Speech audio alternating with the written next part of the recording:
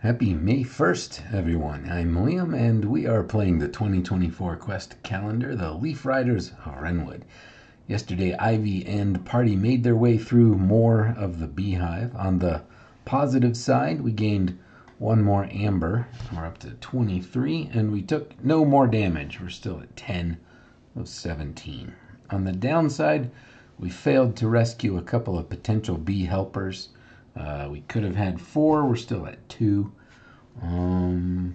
We found ourselves in the center of this floor of the beehive, and we have discovered the queen bee locked up, and that is where we left things. So let's see what adventure is on the calendar for us today. Wow, that's a beautiful piece of art. Upon entering, you encounter a colossal queen bee bound to a platform with chains. Anxious worker bees encircle her, emitting buzzing sounds while her eyes fixate on you with both suspicion and trepidation. We've got a couple of things we're going to do in order here. 1, convince her of your intentions. Reminder, persuasion, and then free her from her chains. That's a dexterity check. And reminder, locksmith. We are neither persuasive nor locksmith, so we'll see how this goes. Let's see. She hesitates to trust you after witnessing the gang member's cruelty. Convince her that you are here to help and gain her cooperation in overthrowing the gang's control. If your virtue is -1 or less, that's not us. If your virtue is 3 or more, that's not us. If you have honey in your inventory, take -2 penalty on this roll. That is us. If you have 5 or more bee helpers, gain a bonus. That's not us. So we take a -2 penalty on this. We're going to do D20 plus charisma. We got a 20. Look at that. That gives us a boon die. And that's the best result, even with the -2. 20 might be automatic success. I'm not sure. Doesn't matter. Your words, tone, and body language resonate with the queen bee, and you see understanding and appreciation in her eyes. She seems to grasp your intentions and emits a gentle, approving buzz. She buzzes to communicate with the worker bees and informs them not to harm you unless you hurt her. Okay, step 2.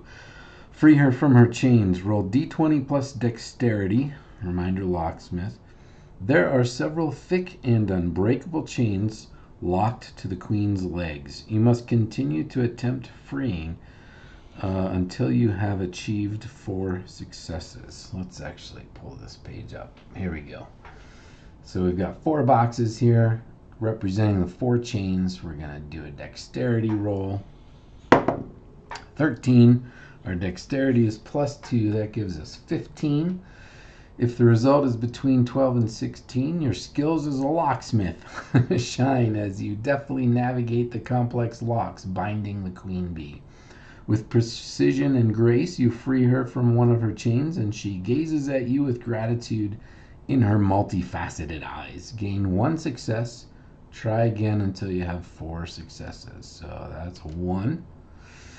Make another roll. 8 plus 2 is 10.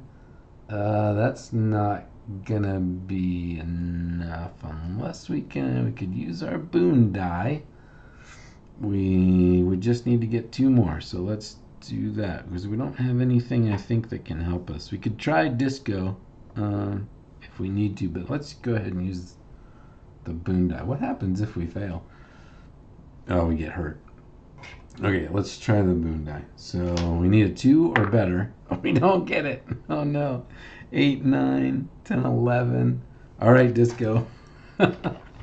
He'll give us 1 dexterity if we draw.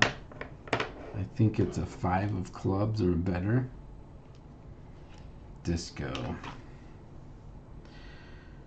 Yep, 5 of clubs or better for one dexterity. So, what do we get? 8 of clubs. We did it. Good job, disco. All right. So that we just broke another lock. Excellent. So that's 2, and we've used our boon die and disco. We can't use them anymore this page. 11 plus 2 is 13.